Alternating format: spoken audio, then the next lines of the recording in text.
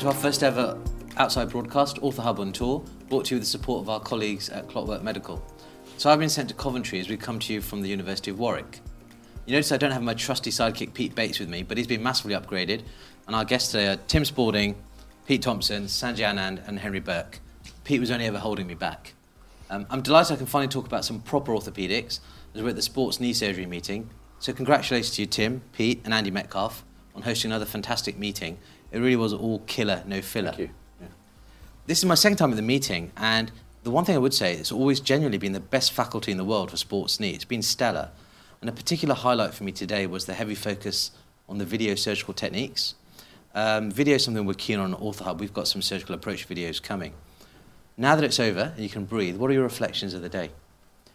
You know what, there's always so much to learn in knee surgery, and we run these meetings. I meet people abroad and then we can invite them to come and share their knowledge with us, and yet again this time there's still more knowledge comes out, and there's so many more things we can do. The knee is not dead, as it were. We can still, so many more techniques, new instrumentation, so that was really appealing.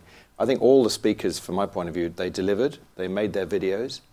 We tried to make this heavy on the how and why, so to show techniques of it, so there's a resource for people to be able to look at afterwards and to cover that sort of more novel aspect of an education meeting. But people seem to enjoy finally being at a meeting. It was nice to be face-to-face finally with everyone and catching up with people. And as I say, the approach and the focus on surgical approaches in the video was fantastic. Yeah, congratulations, because we sort of ride on Tim's coattails a bit with it, because Tim's got the contacts globally and that's why the faculty is so good. Were you happy that the surgical side got covered? Yeah, I think we can look back at some of the video bit. Nitty-gritty of how you actually do something. I'm going to have to look at a couple of the talks again to really play it through in slow time to understand exactly what was done and some of the bits. It's like where people position their retractors, what positions they're using. Mm. And it's like on the osteochondral one, 2 Z retractors to expose. Yeah. I learned that that actually, and I'm glad they were doing it because I've seen that and that works. They get your hands out of the way. It's not just a Langenbeck retractor. So the Z retractors, Zimmer Z retractors, they made it for the mini incision knees, and then everything's out of the way. Yeah, your assistant's not getting annoyingly in the way. So those little bits that I quite like from these things. Plus this format of it being available online. You know, that's a brilliant thing for a week or 2 weeks afterwards. People can then go back and digest what was said in the talks. Stuff. Yeah, for sure. It can be quite a fast 4-minute video. Pete, it was a fantastic programme, but I'm afraid I missed the first talk of the day. It was a late night last night, and it was yours. You missed the best talk. Did I miss much?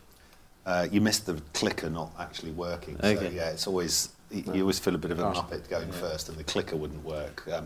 Jonathan's talk actually on trochleoplasty was brilliant. It's a lovely little video he did. He's really stuck to the brief and just did a video, and it was really good to actually see his technique of how he does it. We sort of didn't have that much time for discussion, and maybe the way I do an MPFL reconstruction is slightly different to other people. It might have been quite nice to have a bit of a challenge on that and a bit more discussion about it. Can you summarise your technique for me? Well, I mean, so what graft are you using? Gracilis? It's Gracilis, and you know, there was a bit of discussion actually that you missed that was interesting about synthetics and other grafts, and you know, the bottom line is you don't need anything that's so strong to do an MPFL reconstruction. So it's a Gracilis tendon graft passed through an oblique tunnel. People should have a look at the videos and see exactly how that is. Okay. So it avoids any need for fixation, any hardware on the patella. Right. And have you ever had a fracture with that? I've had bony one, bridge fracture.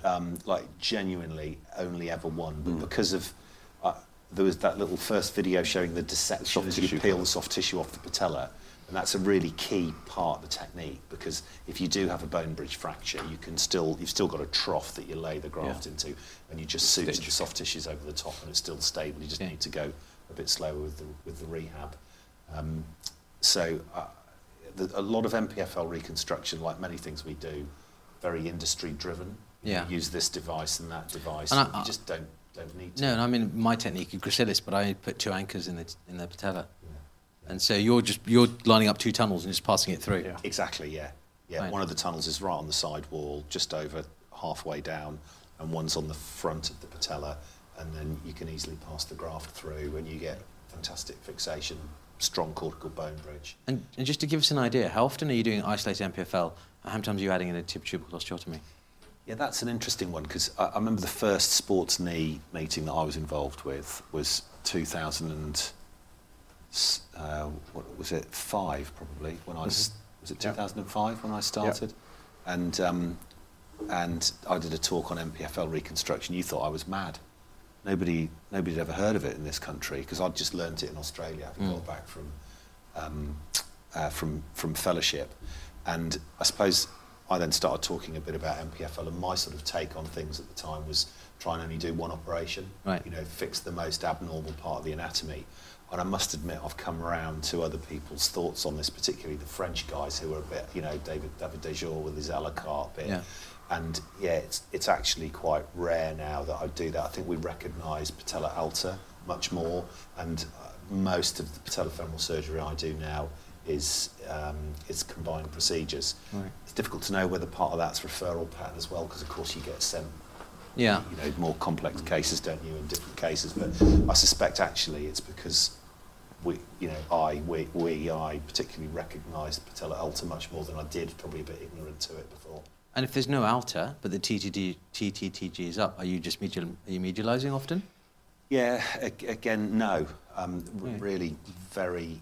I can barely remember the last time I did just a direct medialisation. So alta is your main indication for an tibotubercle osteotomy? And as you distalize, you do medialise it a bit, and you can add in more medialisation, but it's pretty rare actually.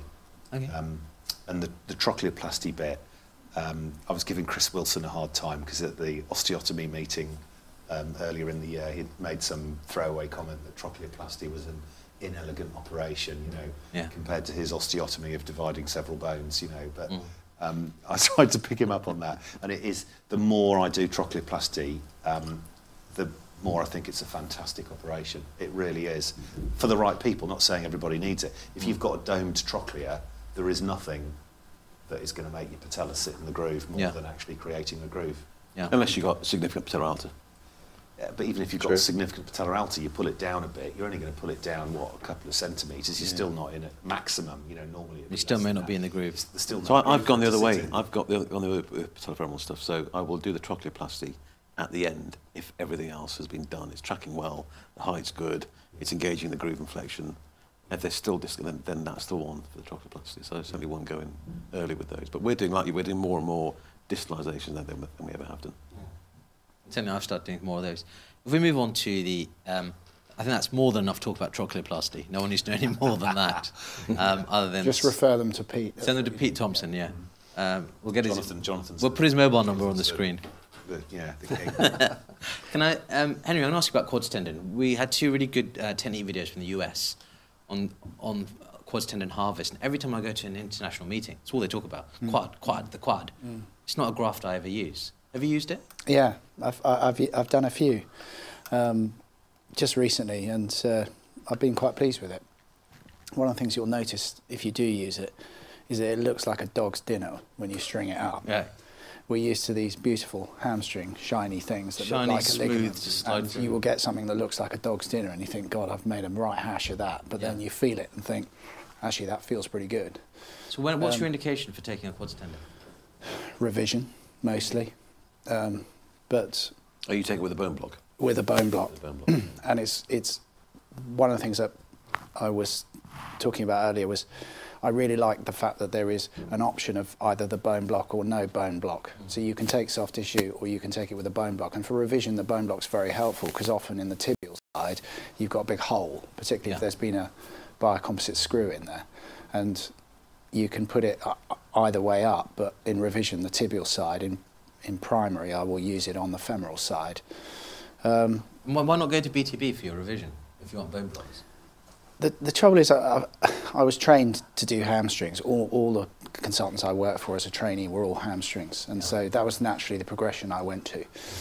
BTB, the anterior knee pain has always worried me. It really has, and I think that people that kneel, and there are lots of people that kneel for lots of different reasons, and I think that the anterior knee pain can be a problem, and I've worried about that always, because I think if you give someone lifelong anterior knee pain who works on their knees, for example, I think that's a big problem. Yeah. Well, this conversation I have with Andy Williams is that if you're treating professional athletes and them getting back 3 months earlier, there's a difference between them playing in euros, getting a new contract extension. That's a risk they're prepared to take. But if you're treating Joe Public, then think about that's exactly right. And I've become quite good friends with Don Shelbourne, Mr. BTB, and his results are incredible, and I would love to be able to replicate them. But his setup, I went to visit him in Indianapolis, is incredible. He's got 9 full-time physical therapists for his practice and his junior partner. And yeah, the results are incredible, but I think that is not transferable to the UK. Yeah. And I think the rehab's a worry. But the few quads I have done, I've been very impressed with how quickly the wound heals and how quickly they get their power back. And I think it's a good graft because, as I say, there are options. It's also very reliable. When you open that bit of tissue, there's a huge amount of collagen there that you can take. Well, we learned today there's like a 20-case learning curve, and then that you don't have to take bone, and then you don't have to worry about if you've gone full thickness. Yeah. When I started with them, we were thinking this is a heinous crime to actually dare to go into the joint. But then we saw John... Zeroyans. His talk was really good. He went full thickness, and if you can just do that, and then you get a short graft, and then the key for me has been the suturing bit, and if it's worked out now with a sutured device that will attach to it, and a fixation that won't stretch, then your soft tissue becomes easier, and why take bone? If that works. Do you not worry about the soft tissue fixation and the small amount of graft within a tunnel? So he was they're only looking at 1.5 centimetres of because you're talking about 6.5 in total. 5 millimetres. Most of the healing is going to be around the aperture. That's where the strength is going to be. But he's not fixing it with a screw, though, is he? He's fixing it with... Well, that's what I wanted to ask him. He's taken the stiffest graft, and then he's put 2 bungees on either side, and it's slightly defeated the object. That's the worry, that it is soft tissue will stretch and the bone bit. But if you've got a construct that is bone and soft tissue at the other end, then that's equivalent to soft tissue. It's a soft tissue fixation. Just the fact that, because one end is soft fixation, it's going to stretch. But I mean, the fact he's done 1,400 cases is just quite remarkable, isn't it? And it's great when he dropped that in. Published. And he's collected it, yeah. But I've got to say, I've not used I've just been a big patella tendon fan. And I don't see the anterior knee pain. It's based on very old data, isn't it? Where it was an open operation, you'd cut the fat pad and retract, and you do it now without touching that fat pad. It's very rarely breached. I think the anterior knee pain is actually a lot less now. And certainly on the wards post-op, my hamstring patients, I probably have more discomfort than my patella tendons. Really? I was going to ask you, because Julian Feller did a really nice video on patella tendon harvest. Yeah. So I think it's fair to say majority of people in the UK don't use patella tendon as a primary graft. For me, I probably use it about 10% of the time. I use hamstrings predominantly. Have you got any tips then for harvesting? There are a few. I do it through anteromedial portal. So you've got to manoeuvring the femoral blocking can be difficult. So I keep the femoral block quite small. So 20 mils max length on the femoral on the patella side, 9 mils width, and you then that 5 mils makes a difference when you've got to get it into your femoral tunnel and hyperflex. Do you use a jig on the patella? Because I was interested to see that he was freehand. Cut it freehand, and he did that sort of coronal plane cut, which looked a bit scary. So that's the thing I'm nervous about. Jig. I like the jig on the patella. Combat jig. Yeah, that gives you a 10 millimetre. I just do it freehand. Do you? Freehand. So can I ask a question? You've got your longitudinal saw cuts. You measured your 9 millimetres. Yeah. You're going to measure your 20 mil length, and you're going to go straight up, across at the top. So it's like a bullet. Yeah. So it's so you are tapering the top. Yeah. And I actually angle it in slightly. You can do that coronal cut to make it thinner. Yeah. I end up with quite a thin bone block, and I prefer the bit that's next to the tendon in the femoral socket to be flat with the tendon. Right. So when you put it into the socket, you've got a big round tunnel and a flat bit of bone. Your screw will go in easily. Your bone is anterior on the femoral. Your bone is posterior. There's a hole superior to it. So the bone block is flat in the round tunnel. You've then got space with your screw to almost push it in the first thread. Yeah. And then so you don't worry about damaging the graft when you put your screw in. So keep it flat in that tendon half of the bone block. And then on the tibial side, what length? You can go as long as you want on that. So if I've got somebody who's got a short graft and I want a longer graft, I will often take 30 mils on that tibia and not worry about it. I actually bone graft the patella defect, not the tibial defect that was demoed in the video. That was interesting. Is this the patella that's the cosmetic bit and that's the anterior knee pain bit? So one of the reasons people are nervous about using BTB is often you get a little mismatch of your graft length, and you can have a bit of bone on your tibial side that's either too long Yeah. Or it's too short. Have you got any tips for kind of managing that? Yeah, you've got to go into it with a plan beforehand. You want to get your measurements done. Usually, an average about 45 tibial tunnel and a 25 to 30 femoral tunnel will usually seat most. If you've got a really big patellar alta, you can sometimes either create, if you put it in and you've got the tibial bone block stuck out completely, you can create a trough in the tibia and insert the block down and just fix it with a screw or a staple. Okay. And N+7. It's the second thing I ever learned. You from taught Tim. me that. Tell us, explain this. If you have the bone system that was 25, it was built on the 25 bone plugs each end. Okay. And then your N is the length of the tendon part of the graft. Right. And N+7 is the angle you put the jig. Set the jig out. So right. if it's a 45 millimeter graft length, then it's N+7 is 52 degrees, provided the top of the jig is horizontal to the tibia, and then it works. So if your graft is 105 long total, then that's a worry. That's going to be a long graft. Then you're going to have a 55 length of tendon. And if you've just done your 45 degree slope, your bone plug will very likely poke out the bottom. So that's a way of spotting it. So N+7 gets you vaguely in the ballpark. Okay. Why can't you just put an interference screw in with a soft tissue into your tunnel if it's too long? Yeah, you can. You can, but just you nibble waste it the off. bone block, don't you? Well, okay. But there's another trick of folding it. the bone block over and suturing it. But I mean, you'd have to be very long for that. And but that's you just drill your femoral socket a bit deeper as well. So you've got another 5 mil. I think the concern more is if you're short on the tibial side and then you're putting your screw onto sutures. Maybe that's. I think some people are nervous about that. if you're short on the tibial side. That your bone block is inside the tunnel, Oh, you're then- tensioning, and you put your screw in, and all you've got is stitches. So then you've got your sutures still through the bone block, and you've put a screw up, which is a bit buried in there, and maybe in soft bone. Then make a small drill hole from where you've done the tibial bone block has come out of the tibia, and then a drill hole and pass your sutures through. So you've tied the sutures, which are through the bone plug, over that bone bridge to give an extra backup fixation. Or you could use a screw, but then you've got a prominent screw. Yeah. If you've just made that drill hole, if you've got the recessed tibial bone plug, you can see what I mean? So then you've tied it off, and there's a bit of a good night suture. But that specific scenario So you can sleep well. is my one and only indication for using a bioabsorbable screw. Right. So you can just put it in and just push it all the way in. Yeah. You don't have to worry about leaving the head on the cortex like a metal screw. Yeah. You just put a short and push it all the way in. Yeah. And then put And a then post, back, and still back put it a up. post Yeah, in there. always back it up. But one comment that I have to make is the graft choice session, or the graft choice, is a fantastic chat. And actually, you don't really need any starter for the conversation, videos or anything. You get ACL surgeons in a room and get them talking about graft choice. Yeah. It'll go on and on and on. And actually, it is fantastic that we've got these three very good options, clearly. And you've got options for primary, you've got options for children, you've got options for revision, and I think that it is very much tailoring it to. But it's the a patient. 20-person learning curve, and the Danish data that spotted on the registry that quads tendon were not doing well. This was a funny bit. They published That's that. the Lind paper. Published that bit that quads tendon not doing so well because they were at a higher failure rate, and because that wasn't fitting with what everyone wanted to hear, they then really analysed the data Right. and found that it was 1 or 2 clinics that were making the rogue results, and therefore That skewed it for everyone. skewed it for everyone. Once you take those out of the equation, which is always good, delete your bad results, Yeah. and then the rest of it looks very good. And finally, you could then see that if you're doing it experienced and good, actually it is a good graft. So the worry at the beginning that quad tendon was bad, once you learnt from the learning curve, the data has become cleaner. But that paper had got published, and Martin's then published more. I think the harvest technique is very important for the quads. Yes. More so than probably everything else. The patellar tendon is all straight. And it does look like a dog's dinner when it comes out, doesn't it?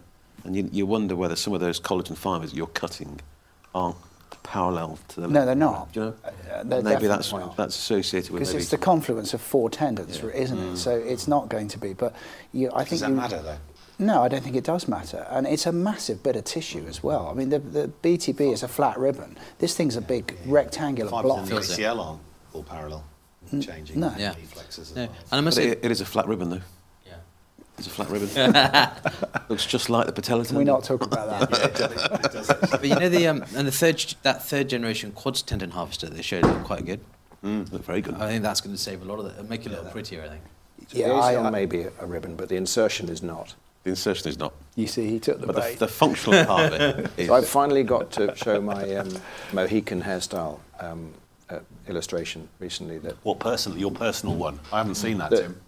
Saturday night. You will never see a Mohican pulling a car with their hair, right? Because you need the whole head of hair, a ponytail, to pull a car. So you need all the strands attached on the femur.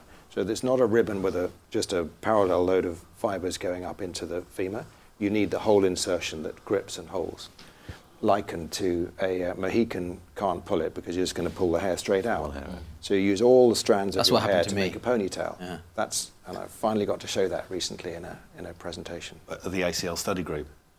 No, it was at Rob LePrad's meeting. The mixed virtual Did tour. the Americans get that? Well, that was the Last trouble. like going. So I know today we had this issue that people are presenting at the meetings and there's not enough chat to actually say thank you, and we'll thank all the speakers because they did a fantastic job today. But then there's this feeling that you've done a talk for an international meeting, sent your video in, and there's no sort of feedback or discussion on what you said.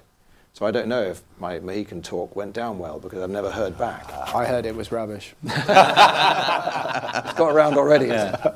So Excellent. Peter Verdonk showed a really nice video about lateral tenodesis. Yeah, Yes. this was good. It was quite a slick video, I thought, and he was fixing he was taking osteotome to it and then fixing it across that with a staple. Just curious, what are you guys using? Because I use an anchor. No, I'm learned from Peter did it that way that he's learned from before as well. So I'm staple proximal to the fixation device, proximal to the button on that flat bit. Now I note he passed the graft underneath some side tissue that's proximal to the epicondyle and then fixed it. Wasn't it intermuscular? Wasn't he just going?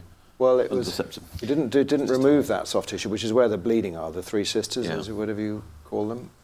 The vessels that are near that area, which can cause the bleeding. I wanted to ask him about the hematoma rate, but I think we got better at doing it, getting less hematomas and bleeding, because that is a problem of tenodesis. What do you fix yours with? Well, I started off with a staple because that's how we were taught, and that's how it had to fit in with the stability study. And then I started using an anchor. It was actually a helicoil anchor, with Smith & Nephew helicoil anchor, just because we had them on the shelf, because that's what the shoulder guys use. And then after probably 6 months of Tim whinging at me that actually that was not good fixation and that there was concerns about it, and every time he came into theatre, because we were often operating on the same day, he would tut. Yeah. Yeah. His tuts are quite powerful, aren't they? Well, annoying more. Yeah. But they finally get to you. Yeah. It's like, oh, right. It breaks you down. I'll go back to a staple. So I have actually gone full circle back to a staple again. What about you, Sanjay? So I started with staple, as we all did. And I saw one of Pete's videos years ago, and so I've always put it horizontally. But you've got to then make quite a big cut to get the length, to get a long way away from your fixation. So I then moved to an anchor. I've started using just a soft tissue all suture anchor. Okay. So it put it in, it makes a ball and you can't pull it out. Yeah. But I do decorticate or roughen down the bone just distal to that, so it doesn't affect the anchor pull-out strength, but there's bleeding bone. And then when I've fixed it, I stitch the graft to the surrounding soft tissue as well, so you can do 2 or 3 fixations there. Yeah. But I always do it after, because you're drilling a tiny little wire through. So I drill my ACL tunnels or revision ACL tunnels, and then I don't put the graft through. I fix my tenodesis then, and I fix the tenodesis, and then I feel the knee. So I know how much my tenodesis is contributing to stability. And often you find the Lapman's gone and the pivot's gone, and then you put your ACL in. So you really know how much contribution you get from both. Yeah. So does that mean you can just do a lateral tenodesis on someone who's slightly lax, from either a partial ACL that's what they did in the old days, or a failing? I've got a case to ask about when we've finished. I just don't think it can't make up for a badly done ACL. I think you still got to have a good functioning ACL. They work together. Rather than getting out from a It's interesting you do it that way around, because I always fix it at the end, do the ACL, finish that, and then do the tenodesis at the end. And I use a 3.5 twin fix. What about you, Henry? Well, I don't fix anything to the femur at all. I do what Peter Meyer showed me, which is to loop the piece of ITB around the LCL and suture it back on itself. Yeah. Now, if the control is the thickening of the lateral capsule, then that is exactly what you've recreated. Yeah. And it is a really nice thing to do, is to have a look at the control of the internal rotation once you do that, and you've got this lovely thick bit of tissue. Now, I've done that because I think that I don't like the fixation bit on the femur, because I think there's some comorbidity with that, whether it be to your ACL tunnel or something needs taken out. But when I ask around and people use suture anchor staples, it makes me wonder whether or not that is that important, because I can't believe that suture anchors actually stay in for very long. So, I mean, the one thing I am impressed with, the stability study, it's very impressive, but I think having the surgical technique standardised was such a good thing to do. And that was all staple? It was all staple, but also, yeah, and the sort of slight counter thing to just looping it around the LCL is actually the fibres that you're trying to really recreate as that reflection of fibres off the deep surface of the IT band onto the femur, which is all a bit more proximal, the Versian fibres, isn't it? That there's a few nice anatomical dissections that get shown at talks. So, yeah, I don't know. It was good to see the technique, though, that he was... Yeah. So can I just go off a slight tangent while I think of a case that I wanted to ask you about, really picking up on what you said about what can a lateral tenodesis control, exactly, yeah. How much can you rely on it, really? So I had 2 cases yesterday in meniscal reconstruction clinic. Previous ACL reconstructions, both cases exactly the same, normal alignment, referred for consideration of lateral meniscal transplant, complete lost lateral meniscus. Both had ACL reconstructions done in the past, hamstring grafts, both intact, but both with a definite pivot, only a grade 1 pivot, okay, but definite difference to the other side. In clinic, as opposed to EUA? In clinic, and grade 1 Lachman as well, okay, so a graft intact, but not entirely stable from the ACL. Now, if you're then adding in a lateral meniscal transplant to that, are you helping stabilise the lateral side of the knee because the meniscus is going to contribute a little way? Or are you worried that the meniscus will fail because you haven't got full stability of the knee? And do you add in a revision ACL reconstruction when actually you've got a pretty reasonable result from your ACL reconstruction in the first place? Or can you get away with your lateral meniscal transplant plus a lateral tenodesis? Nice easy question, Pete. We'll start with the easy ones. It's been a long day. I'm Did you follow that? That must be a common scenario. It is a common scenario, and I rationalise that if it's a well-orientated ACL and the patient is not getting instability feeling, then leave it and just put in the meniscus, because it will bulk up that lateral side and add to it. And I'm sitting here thinking, grade 1 Lachman sounds pretty good. Well, so if it's a poor ACL or an old ACL that is vertical and the patient doesn't like the instability examination, I really believe you can always get a pivot, 99% of the time, a good pivot test in clinic, and we rely on that a lot in the awake patient, not in the sleep patient. We should be able to examine and keep examining, get them to relax and to know that that's the feeling they don't like. And if they've got no instability feeling, then don't need to redo the ACL. But it is a very, in the clinic, it's a real dilemma, but that's how we've rationalised it. If the ACL is functional, good position, leave it. If it's high and bad, and they really don't like the rotation test, then there's often an easy revision anyway, because it's not a bad tunnel, so it becomes an easier revision, because you can't leave them unstable. But will your lateral tenodesis actually well, now there's an prevent the rotation? If you're doing a revision ACL and a meniscus transplant, maybe not add a tenodesis in, because the theoretical risk of over-constraining the lateral side. So just do an ACL. No, I'm talking about doing it the other way. Leave the ACL, accept that there's a little bit of laxity in the ACL, and just do the tenodesis with your meniscus. If you're using a suture anchor, or it's quite a thin bit of tissue, and you're relying on that for control, it's going to fail, isn't it? It's an augment. It's not going to control the rotation on its own. It worked for lots of people in the 1970s and 80s. There was a thick bit of tissue then, not a tiny little take strand. a thicker piece of tissue there. So it was a grade 1 pivot they had. Yeah. So if you're medial meniscus deficient, you will get a little bit of a Latin. If you're lateral meniscus, you will get a little bit of pivot. It stops that. You will get a pivot glide with lateral meniscal deficiency. So I would probably just go transplant and see how they do. One of the cases was an easy decision because he was a professional squash player playing 4 times a week and didn't have any symptoms other than a bit of aching after playing. Right. I thought, you probably don't need this, actually. You'll be all right. Yeah. No, but listen, there was Carry on. but we saw a video today.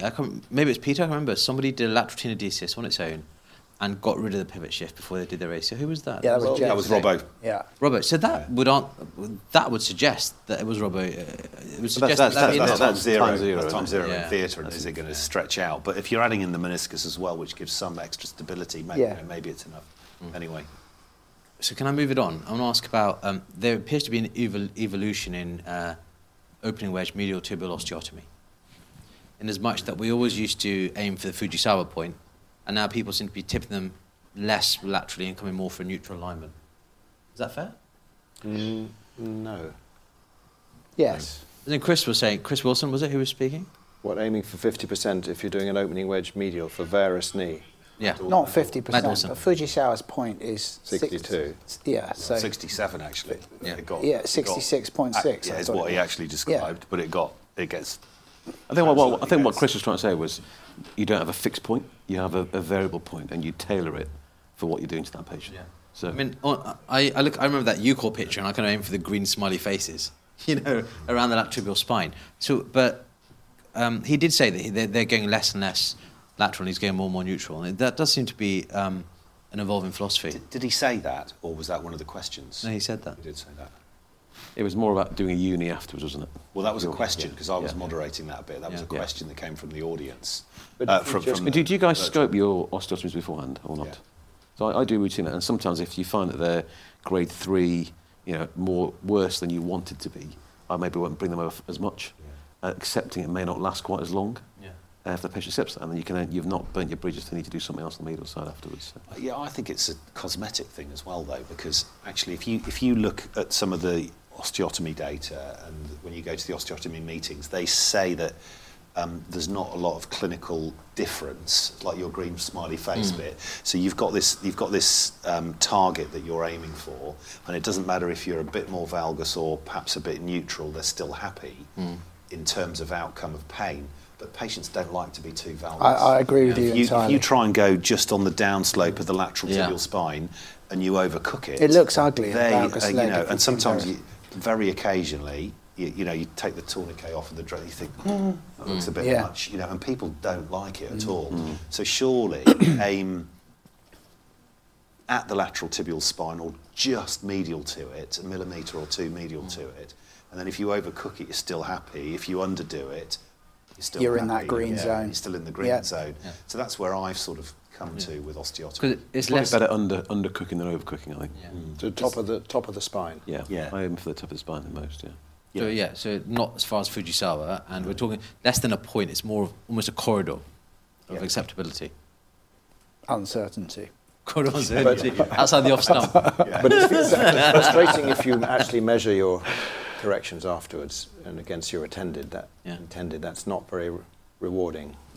Why would you do that? Because Ruin the there operation. and there's inaccuracy in the long leg alignment X-rays and getting them physically taken. Yeah. And then in the measurement, and then in our process of doing it. So that's not a You satisfying. don't use the diathermy cable on the table, do you? Bushman's No, navigation. That's it's I'm called still in in- Australia. That's the most inaccurate That's what thing they I've call ever it. seen. I'm still in favour of using a rod, Bushman's navigation. Yeah. X-ray rod, rather than totally relying on pre-plan, because of fear of this miss of the rocking point. I know we didn't really discuss planning today, but I'm worried about this over-correction by missing the tipping point where you rock over. But the tipping points, that's more about whether there's bone erosion or Yes. ligament laxity. If you miss it, Yeah. Whereas, like most osteo, you'll know that before from your X-rays, surely.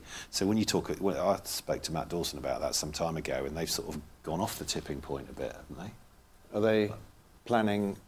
You plan on computer and then do that exact 9 millimeters or whatever it is. I think if you've got lateral laxity, you've got to take that into account. Yes. So I tend to But if you measure miss both it- sides, and if you're 2 mils extra gapping on this side than the opposite side, I take 2 degrees off. It's not scientific, but you've got to account for soft tissue laxity when you. So I will work out a plan make some adjustments, and then I just stick to it. And once I've decided that before, and I always take this wedge, this thickness. Yeah, same here. I don't try and measure it intraoperatively, and I just find even the rods to be unreliable. Takes time. Yeah. Are you a rod man? Rodder.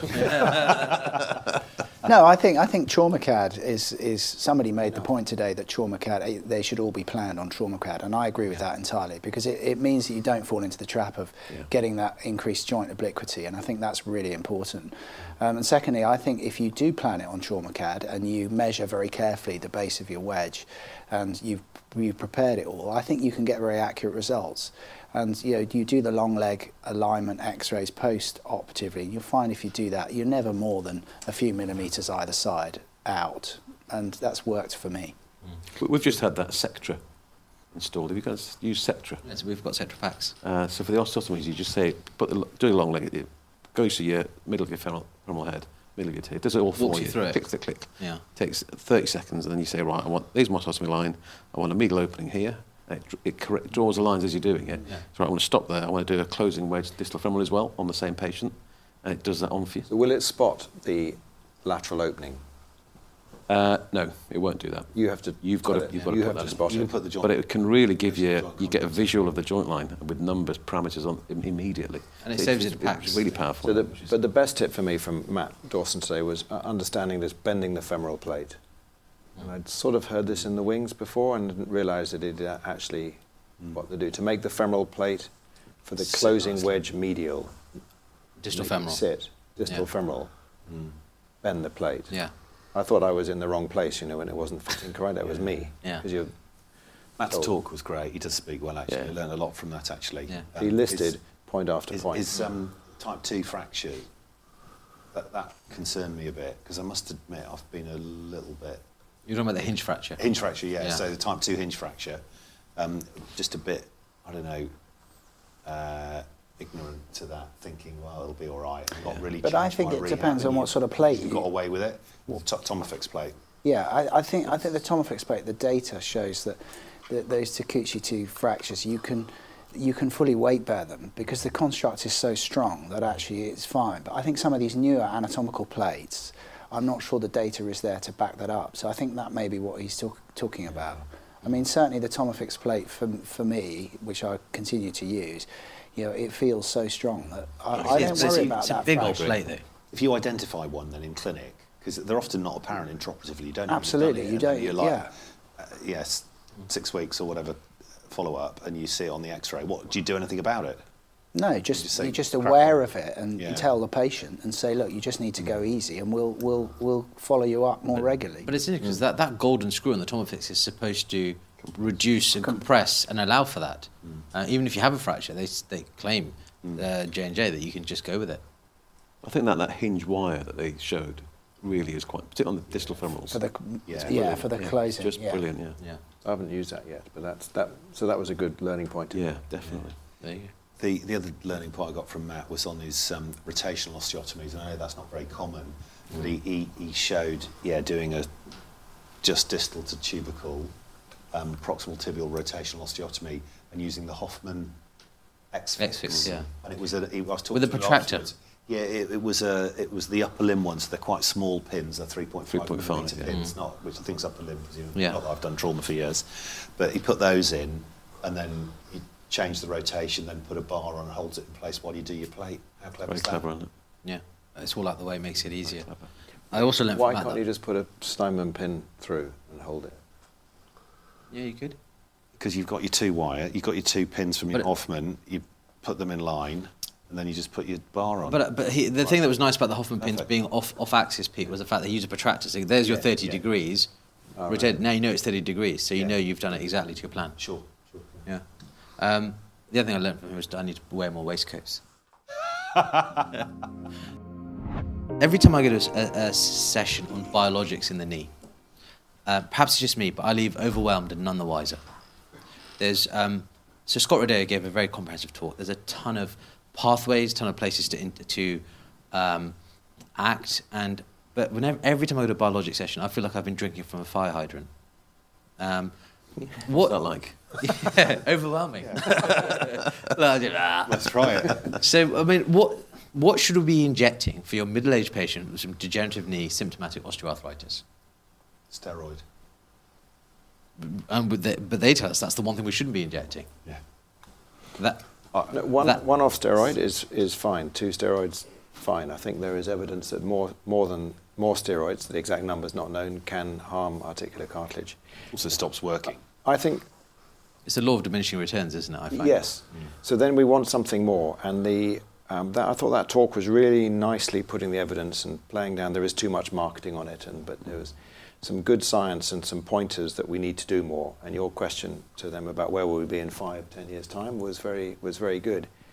So I've personally jumped off and started using the N-Stride product, that type of almost not quite second generation PRP. They don't like it when you call it that, and it's not quite that. It's another product, and that seems to be, you produce some clinical benefits from it. So I've been quietly impressed by that as a strategy for some patients.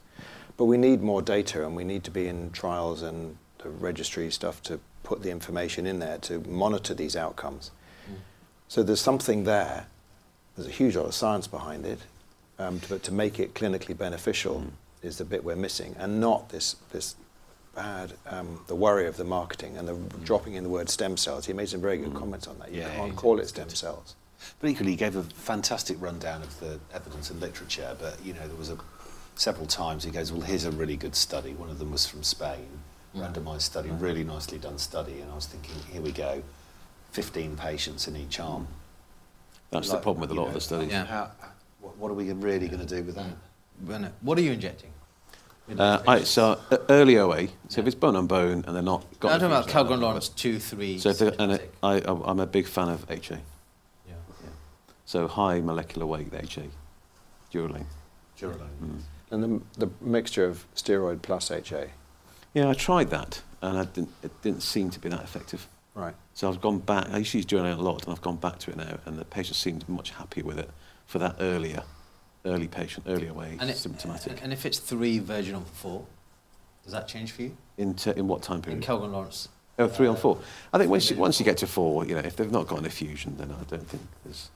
You know, HA is anti-inflammatory, and that's how it mops up all the interleukins, interleukin 6 and all that. If you've not got any active inflammatory process going on, I don't think it's going to do much. Is it not cleared from the joint within about 48 hours, though? So 3 months, for the bigger ones 3 months, but the effects of the interleukin mopping up last a lot longer than how long it's in the knee. And is that part of a package of conservative treatment, including weight loss, physiotherapy? 100%. I reckon it's all small gains, yeah. But together there's quite a synergistic effect. You know, offloading brace, weight loss, physiotherapy, strengthening, conditioning. But they all... Sorry, after you. So your does your NHS hospital allow you to use it? No. Ours does Insurance that. companies pay for it. Yes. No, some of them. Once they pay one. But a lot of the patients will often just decide they want it themselves. And Henry, are you putting steroid in anyone's knees? Yeah, I think steroids are very useful. I call it breaking the cycle of pain, and that's often the problem with patients, is breaking the cycle of pain to allow them to do...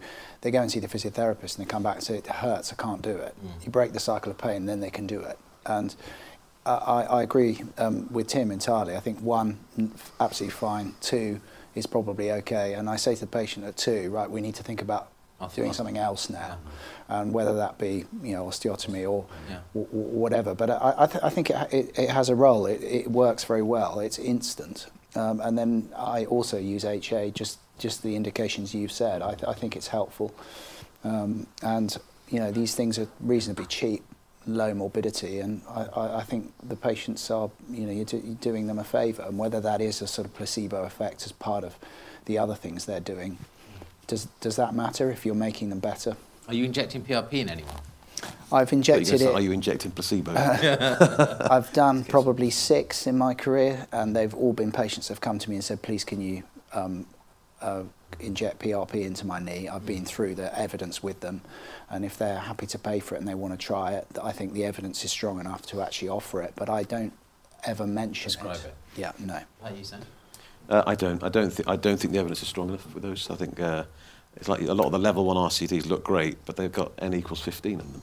So the power, when you look at the power calculations, not that they've done them, but they've used some funny stats, and it's essentially like, you know, tossing a coin. Instead of 50% chance, it's 52% chance. So the power is pretty low with those things. So you're going to need more numbers in those groups. I think. Yeah. We've got Professor Becky Kearney here in Warwick University, who's part of the clinical trials unit. She's a physio. She's a really bright cookie. And she was up in Aberdeen at the BOA presenting the results of the PRP injections for Achilles tendinopathy. And fantastic. They do really good clinical trials as part of Warwick University, and yet absolutely no evidence. And she said as part of this they've looked at the literature for PRP injections, and there is no evidence that it makes any difference for any orthopaedic condition, was her take on it, which was interesting. That's not what we heard today. I thought that was today was a very good breakdown of the evidence presented. Yeah, it seems to have different effects in different parts of the body, though. I think it's not just that it works in everything. It works, maybe it works better for tennis elbow and not so well for patellar tendinopathy. So he discussed patellar tendinopathy, and now I was hoping there would be finally a solution. No, we didn't. He was saying it wasn't that good. It was maybe leukocyte rich in patellar tendinopathy, may be good, but it's not. The evidence isn't clear there. Because I thought that would be hopeful that we could do PRP, but it's not there really. The evidence to do that. One of my friends did a talk. He's a foot and ankle surgeon. His talk was the role of PRP in Achilles tendinopathy. Yeah, the list of treatments from debridement, arthroscopy, all this other stuff. And PRP was right at the bottom, just above joystick therapy. Just wave 2 joysticks around. It's just maybe marginally better than that. Yeah, I might have to watch that talk again, just on half speed, I think. Yeah. So there was slow the fire hydrant down by half. Slow the tap down. But he said, right, in ACL reconstructions, not enough evidence there to be doing it, to improve appearance of the graft or something. So that's good. I learnt that. Patellar tendon maybe in the... Could you possibly measure that? Well, if you get an MRI at 6 months and the blackness of a graft, that was a claim I've heard, that you get a more blacker, therefore healthier looking ACL graft at 6 months if you've dipped in. I've had a few patients come over here from the States, and they've said they had an ACL with PRP. Or they harvest straight it. away. Yeah. $500 extra onto the operation bill. And some people harvest it and just bathe it in PRP as it sits there. Yeah. It's called reaming. You come back in when you put to wash the knee out. It's full of blood, isn't it? No, so that was a fantastic, all what you want to know now in that talk. Yeah, he was really good. So there's this group, the Biologics Association, which is trying to tie together all the societies and keep that science together. So bits from Academy, AOSSM, and ICRS trying to put the brains together to try and keep it scientific. And the challenge is which products and when to actually start to use these things, and if they're available, not too expensive. So I think it's definitely something of the future. I know in our bit last night, biologics didn't star as a future thing, but I think there's definitely... Yeah, there is. Of course there is. It's got to be scientifically driven, though, that's the thing. Yes. Not marketing driven. Yeah. No, I'm glad it didn't feature last night, otherwise I couldn't have won the prize. I was wondering how long it takes to mention that. You've got at least half an hour before mentioning Are we editing this bit out? Exactly. I thought Henry did very well, and Henry was a runner-up. Of course, we had no... Piss off. We actually only voted for you because we felt sorry for me. You got rehabbed.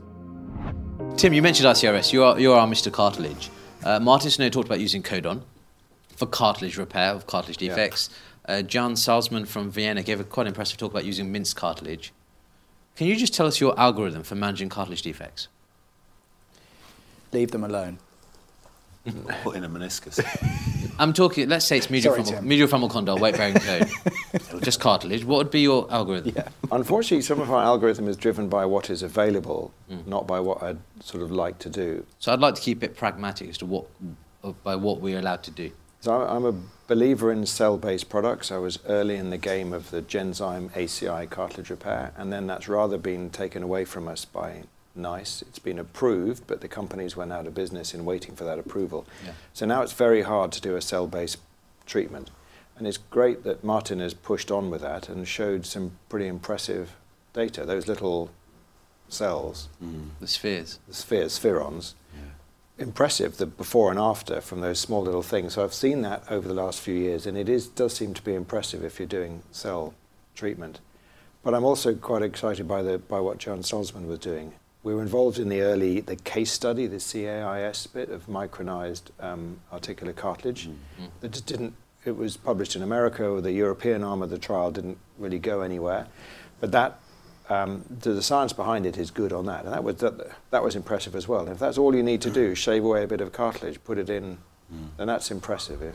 So there's a lot of that going on in Europe, and that was why we wanted him to present. What do you do? Data was good. 15 by 10 millimetre. Small defects, if I can do 2 Oates plugs, 2 8 millimetre Oates, do that rather than microfracture. So do you microfracture at all? No, 1 or 2 bone marrow stimulation holes for a very small defect. That is microfracture, isn't it? Yes, but I'm not calling it the word microfracture. Stimulate with a wire and drill for nanofracture. And I believe in nanofracture rather than the true microfracture because that makes more parallel-sided So you do not do isolated microfracture? No. For chondral defect? And if it's a less than 2 square centimetre defect, then I would prefer Oates. Okay. Maximum 2 plugs. 2 8s is easier than 2 10s because it's easier to get it sitting right. And then more than 2 square centimetres, then we have a problem as to what to do for that. We're getting into osteochondral allograft. So we've done, despite what was being said today, we've done 40 of those. We get the funding to do it. And then so far there's probably 1 failing at a year, not happy, that's not doing very well. The others, it's as the American said today, doing well. Yeah. But part of those, 7 or 8 of those are with meniscus transplant. So that's a problem. We're dealing with a really poor joint. And failing joint. Yeah, failing joint. So I really think the osteochondral allograft is the way ahead. I don't have a good solution for the 4 square centimetre. I would refer them to Martin if they looked perfect isolated lesion. And if they're over 45, then we're heading for the Episurf. It was interesting what Brian Cole said, that he'll sometimes... Sorry? 45 is young. It's getting old, mate. Yeah. That's me in about a month. Brian Cole talked about... No, it's not, is it? Brian Cole was talking about using... Said 45. Born in 45. Born in 45, yeah. Do you want, just after the war. Brian Cole talked about using osteochondral... He actually was interesting. He said sometimes his preferences go to osteochondral allograft for cartilage defects because he thinks that's a reliable graft in his hand. Yes. That was quite interesting, I thought, above cell-based therapies. Yeah, for his almost his go-to solution. Yeah. What did you think of that, given that you do both? They've got the supply of allograft, and that's impressive that it does take. You have replaced the proper articular surface. And there's this argument... This hyaline cartilage, you haven't got to wait a year. And it's not just chondral, it's a bone, bone cartilage unit. So you're replacing it all, and if it's this shell, not a shell, it's a 5-6 millimetre, maximum 8 millimetre depth, 2 or 3 of articular cartilage, 5 therefore of bone. So you've got a small volume of bone to creeping substitution. And if you've really washed it out, and that's a key bit. Now he was dipping it in BMAC. And I think the evidence on that, my reading is that that's not clear, that it is important to put a graft into some form of stimulation to make it happen. The end of the femur's got quite good stimulation. It's we might drill the base. If it's not obviously bleeding, then drill the base. Did you microfracture? I've not done one for quite a few years now. So if a cartilage is a small defect, I will stabilise the edges and curette the base, so just take that calcified layer off. Yeah. And then I will get a curette, and I don't microfracture, where you microfracture the notch for bleeding. I just get a curette and just scrape, almost decorticate the small area, and that bleeds, and then I don't do anything to the subchondral bone. Interesting. It does burn some bridges, I think, if you've got to go back. Yeah. We don't do as much of this work, though, anymore, because we did so much arthroscopy, like 10 years ago, whereas nowadays, most of the cartilage damage that we treat part and parcel of something else, like an ACL or instability or an osteotomy or a meniscal transplant. I agree entirely. We look at them completely different. So much arthroscopy. There's a bit of damage on the cartilage. Let's do an arthroscopy, and then you were almost forcing the treatment, and that's why perhaps microfracture was such a common option and popular option for people, because you felt obliged to do something. I think just by stabilising it, though, has a big effect. Knees don't like bits of cartilage moving around, so just you don't have to do it into the base, but debride the edge, make it stable. They will symptomatically get better. I think osteochondral allografts are brilliant. I totally agree. I think it's really, really changed what we do. The plug now is to get NHSBT to supply osteochondral allografts. Now, politeness out the window. It's been 5 years we've been asking them to do this, and I really don't understand, and I don't mind if this is live, because it's very frustrating. We want them to be able to provide fresh, less than 28 days of donation osteochondral allografts. And that's a big need for it. There is certainly a demand for it, and we have the model, we have the data, we've shown its cost effectiveness from our work, and we need that work. We've tried to link JRF Ortho to come and do like a franchise in HSBT, and I keep asking, I wanted an update actually for this meeting to understand where we are with supply in this country, because that would help. Where is the block? Because there are donors, people are dying. I don't know where the block is really, because then we could maybe tackle it more. Whether it's, I don't think it's HTA licensing. I think it's something. There's a commercial side to it. There's getting it done. There's a process of getting the approvals of the processing, and making sure the donors are cleared. Is it the everything facility? tied together? It's the facility to get it as well, because Sanjay, you've been over to Denver. Joint operations. Yeah. Where Oh, it's quite incredible. I always try and go and visit. If you use allograft, you should go and visit the lab you got it from, because you need to know where they come from. And it's probably one of the most eye-opening trips I think we've been on, because you go along and they've got 3-bedded ICUs for people who are brain dead, but they keep them alive. An anaesthetist keeps them alive, so they're there. They'll get a CT scan of their chest, check the lungs. If the lungs are okay, they can go for transplant. Check the kidneys out. They don't wash their skin. If they've been an RTA, they wash it in alcohol. So they don't use water, so you can get dermal allograft. It's incredible, the setup, and and we asked them over there, we had a tour of their labs, and they're so finicky about infections, so they get 50 swabs in the room every day. If there's one positive swab, the place shuts down. Jeez. And you take this swab into theatre, and we've got people walking in and out, and you get an infection, and they're so paranoid about providing aseptic. But Tim's right, though. If we can get an increased availability of osteochondral allograft, it's a game changer for joint preservation. There's so many things to get into place for that, from the preparation of it, the licensing, the supply chain, the sizing. That's what we need to help with too. Now, as knee surgeons, we should be working with our tissue bank, because we need that tissue, from balancing what we need and what they can then provide. So I think there's a move that we should be engaging with the tissue bank. The one last thing I want to talk about, meniscus repair, Sanjay. That was your session. Save the meniscus, save the world. You've changed your tune. You were saying rehab was the best thing yesterday. You didn't say that yesterday. I was given a topic, and you in a debate you go what you dealt with. Any tips for accessing the posterior root for a medial meniscal root tear? Because it can be really quite tight in there. It can be tight, and there are proponents for MCL releases, so you can do percutaneous. We saw a couple of videos today. You can do a POL or superficial MCL release. I actually don't do hardly, and I've done one, I think, in total. Okay. When we were doing the old ActiFits years ago. So to get to the posterior root, to be honest with you, you can get through it from the front. You don't need to have the knee in valgus. You can get to it in 60, 70 degrees of flexion. A little bit of varus. Varus pushing against the table really opens works, up that gap, and you can put your scope in there and your instruments to get to that root quite easily. So I don't do MCL releases, but there's plenty of data to suggest that you can do them pretty safely without having any issues. Do you do them? How'd you do it? We use a white needle and pie crust it with the tension on the knee. Femoral length at the top end? Yeah, at the level of the joint line. Yeah. And but I don't have to do it that often. I mean, I've probably done it maybe a dozen times. Yeah. But I agree with you. Getting through to the back, you can get from the front. Yeah. And actually, I'm quite happy to debride a little bit of PCL because it's a big ligament, and missing a few fibres there is not a big problem for it. And actually, Seth Sherman was showing today he's shaving a bit of the medial. The reverse notchoplasty. Yep. Yeah, and actually, I think I've always worried about damaging that, but it doesn't really do anything, that bit, does it? So actually, taking a little bit of that away is probably fine too. Yeah. But you chaps doing meniscus transplants must be doing releases all the time to get into the medial compartment. Yes, no, we would do to get that for the stitching. Can you just describe the technique?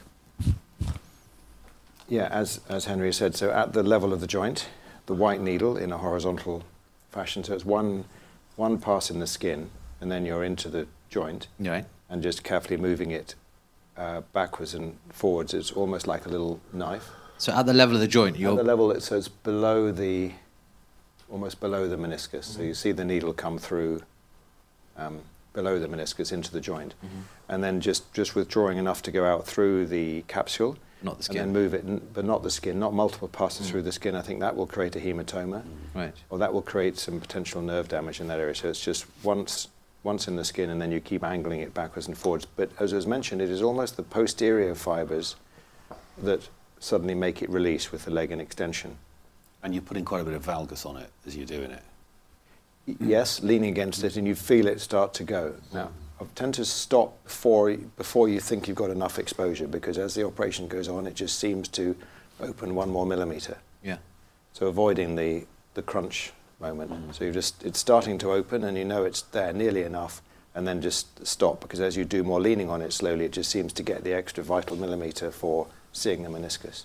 James Thompson has a nice video for if you're doing an ACL reconstruction, you've taken the hamstrings, your distal superficial MCL is just there in front of you, and you can put in valgus and just pie crust the posterior fibres, and that can open up the knee quite nicely. And I'm finding that there's an increasing number of medial meniscal root tears in people in their 50s with a bit of degeneration. I've seen a few of them recently.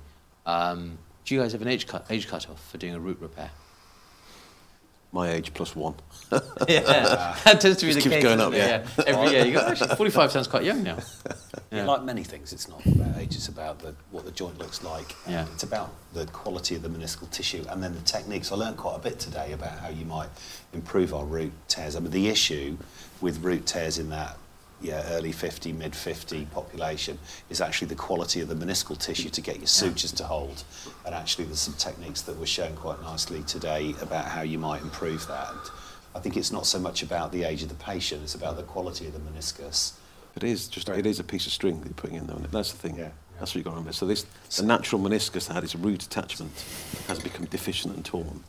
Cash, my take on it is if the joint's failing, you can't save that. Yeah. And if the joint's failing, for whatever reason, age, BMI, then putting the meniscus back ain't going to help. Fine, so you're going to your next step. I'm very down on root repair and degenerative knees. But surely the counter-argument to that is that it's more important to save the meniscus in that person. No, because it cannot control that amount of force, your root repair. It just can't. You're going to put your sutures in there. You pull hard enough, you'll pull them out. When that patient goes walking on that, your repair is not going to heal, is it?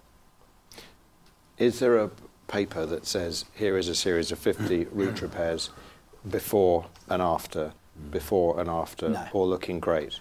No. No. And the MRI can be disappointing if you dare to take one.